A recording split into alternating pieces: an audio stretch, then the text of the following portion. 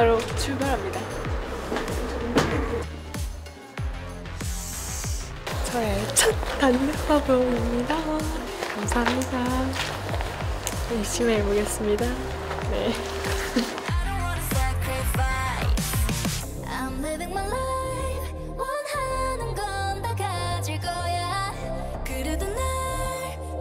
오늘 컨셉은 제가 학교를 다닐 때 학생회 운동부를 했었거든요, 열심히. 그래서 그때처럼 되게 밝고 당당하고 당찬 에너지를 뽐내는 그런 컨셉으로 화보를 찍게 되었는데요.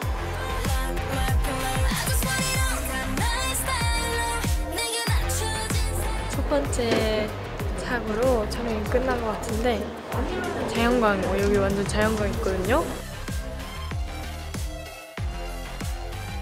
잘 나왔겠죠, 자연광은? 눈이 부셨어요?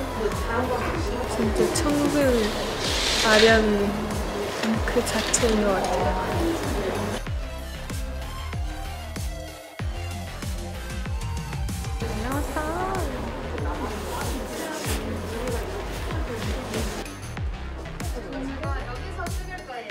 스쿨룩처럼 입었어요. 이게 긴 반바지 처음 입어요. 아무 조명도 이길 수 없어요, 자연광을.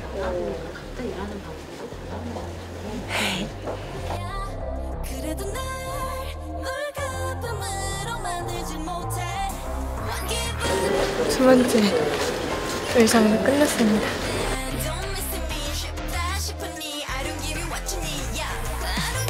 제 엘레 은채 엘레. 보라색 잘 어울리셨네요, 생각보다. 다음 머리도 했답니다. 오늘 이날을 위해 앞머리를 안 자르고 조금 길렀어요.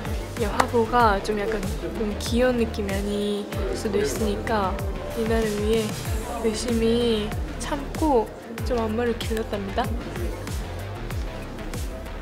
당장이라도 춤을 춰야 될 것 같죠? 조각 벤츠에 이 치마예요. 근데 이 깔맞춤 트레이닝복이 은근 예쁜 것 같아요.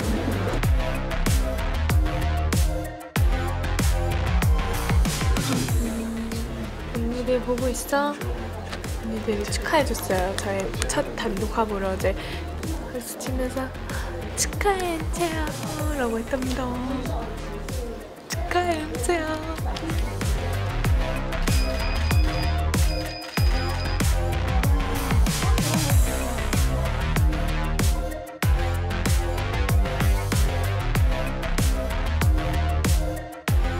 약간 옷이랑 잘 어울리게 엄청 밝고 침대에서 뛴대요. 그냥 딱 장난스럽게 해본 걸로 할게요.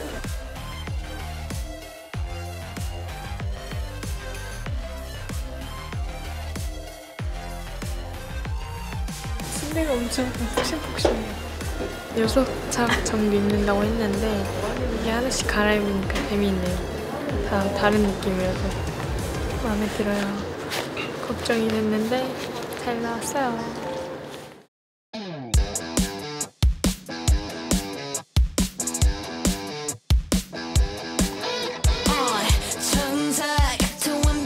윤준 언니 같지 않아요? 약간? 윤준 언니 느낌. 이 신발이 아주 귀여워. 동글동글해. 머리가 붙여요.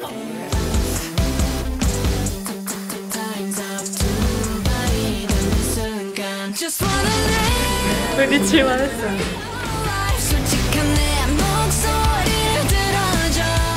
약간 말 안 듣는 양갈래 소녀.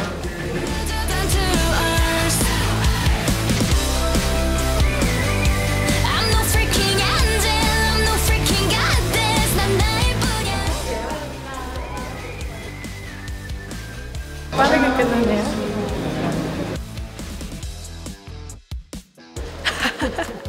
화이팅 같아, 화이팅.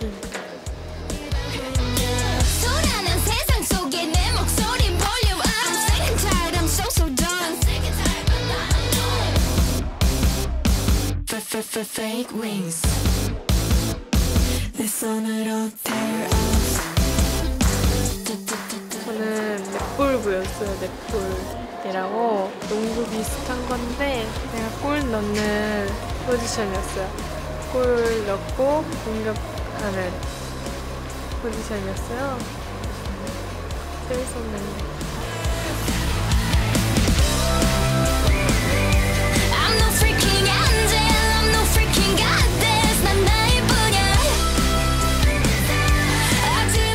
못 알았어. 진짜요.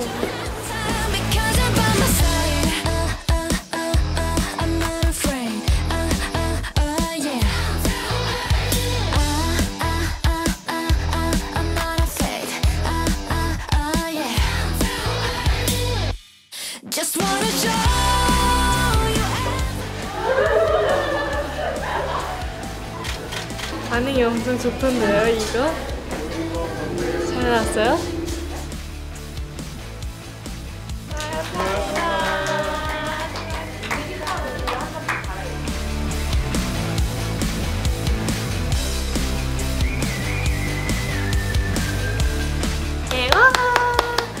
드디어 저의 첫 단독화보 날이 끝났는데요. 우리 엘레 1화로 첫 단독화보 찍었습니다.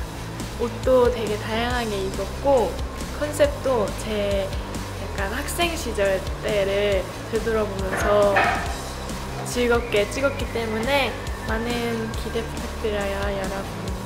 첫 단독화보 네, 엘레 1화로 많이 사랑해주세요.